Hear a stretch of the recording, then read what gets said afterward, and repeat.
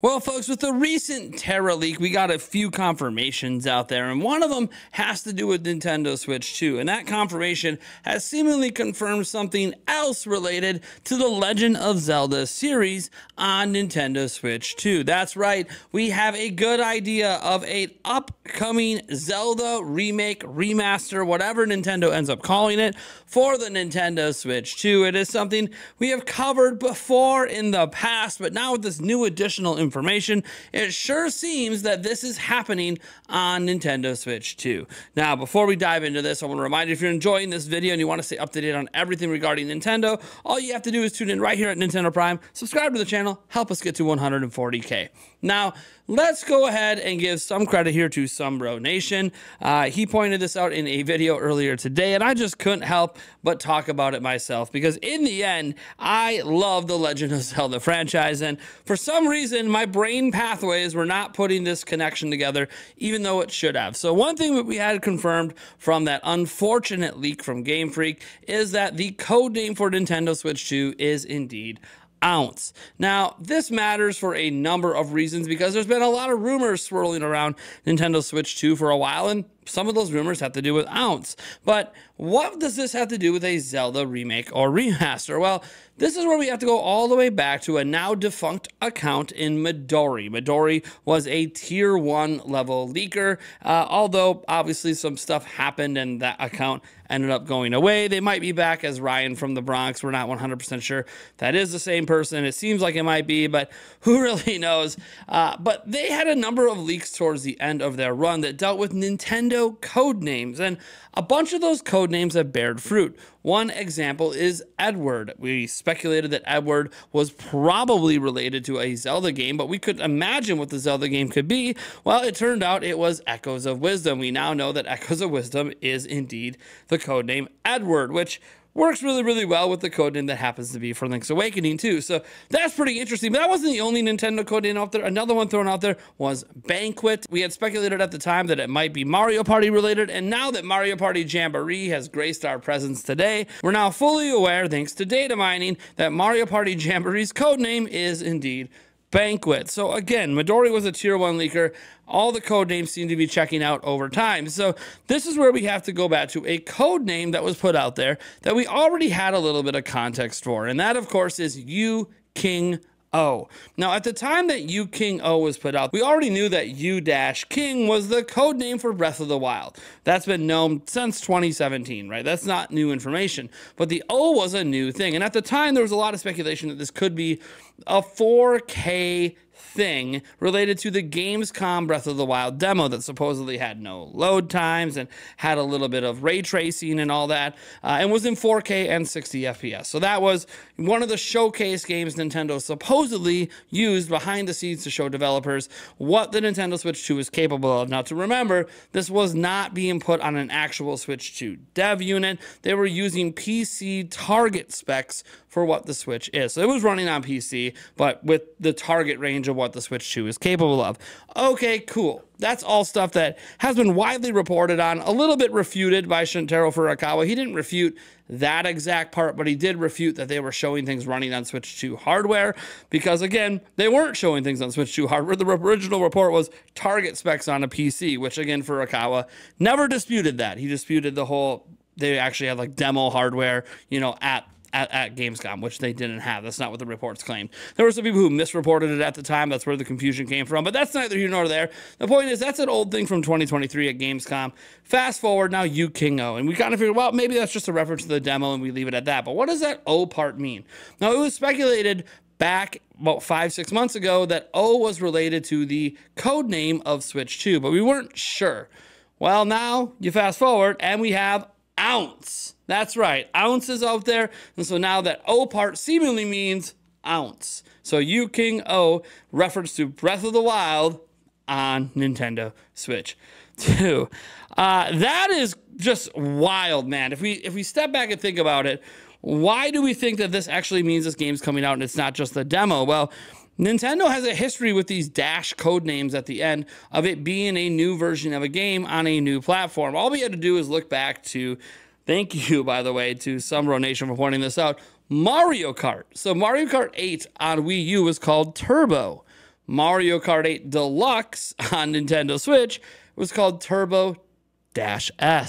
S seemingly standing for Switch. So O seemingly standing for ounce for you King O. You can kind of see what we're going with. Now, when we talk about the idea of Breath of the Wild in 4K on Nintendo Switch 2, it's very interesting because that is a game not too far back, right? 2017, not even a decade old if it comes out next year. Now, if it doesn't come out for a few years, then it hits that decade mark. But it is interesting that they might consider bringing this out and putting this on Nintendo Switch 2. What would be the reason for this? Are they really going to charge $70 for it? And I think there's one maybe defendable reason for it, and it would be Nintendo wanting to show the stark contrast difference between Nintendo Switch 2 and the original Nintendo Switch with a side-by-side of the exact same game. You could show it to consumers in a presentation. You can let the fans go wild, and it would kind of just show how far their new Switch is going in comparison to the old one. Now, again, you have a fully optimized game in full 4K. You rock it at 60 FPS. You throw in ray tracing and better shadows and everything else. And you know what? Maybe a little bit of extra content, maybe some more content that helps connect Breath of the Wild to Tears of the Kingdom a little better. And all of a sudden, you have a definitive experience of the game that people might double dip for and might think is worth $60 to $70. Now, I'm not saying that this is like the best thing to do. Obviously, with backwards compatibility likely being on the table, you could just play Breath of the Wild on your Switch 2. And some people might go, well, maybe we should just offer a $10 or $20 upgrade path. And maybe Nintendo does offer that. We don't really know how they're going to deliver this version of the game. But I think that the purpose of it would be to show, hey, this is what Switch was doing at launch. This is what Switch 2 can now do with a direct side-by-side comparison, especially if the big launch game for Nintendo is Mario. It's going to be really hard to do a direct comparison to launch of Switch with a Mario game when Mario wasn't at launch of Switch. So I do think that there is some merit here for Nintendo trying to justify a remaster, a remake of Breath of the Wild. It also means they probably should do it to Tears of the Kingdom as well, just to kind of round it all out. Even though, you know, is the audience for a Breath of the Wild 4K still 10 million plus?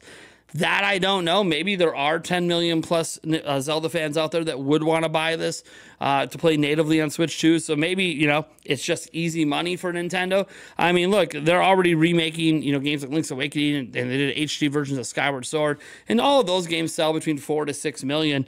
Breath of the Wild ceiling as a 4K remaster might actually be higher than that. So it's hard to know because, again, Breath of the Wild's never been re-released before, so we're not really sure how well the audio, how much the audience retention exists from that original release. But I guess we'd have to find out. Now, I would actually be all for this if it's paired with Tears of the Kingdom, because then if you do a $70 package of Breath of the Wild and Tears of the Kingdom at 4K, I think that's actually an incredible value, especially since Tears of the Kingdom isn't even that old of a game. But that's neither here nor there. I don't think Nintendo's going to treat it that way. They're going to release these games individually. Now, this does kind of poo-poo on the idea of the Wind Waker and Twilight Princess HD coming out. And the fact that we didn't get any codename leaks that are specific to those games is kind of telling that maybe at one point Nintendo was working on these years ago, and then they just kind of full stopped and said, you know what, we're not going to do that right now. And I do think those games have a chance to come back on Switch too. But should we really be starting the speculation train on Wind Waker and Twilight Princess HD, or in this case 4K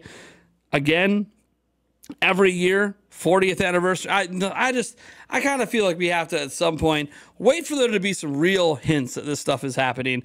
But hey, we do actually have real hints for Breath of the Wild. We have Codename with the U King O. We have the ounce. We have the reports from Gamescom. It all kind of lines up where Nintendo would probably end up releasing this at some point during the launch year. I would think probably close to launch, again, because the one thing it does do is show how far the current technology is compared to the old.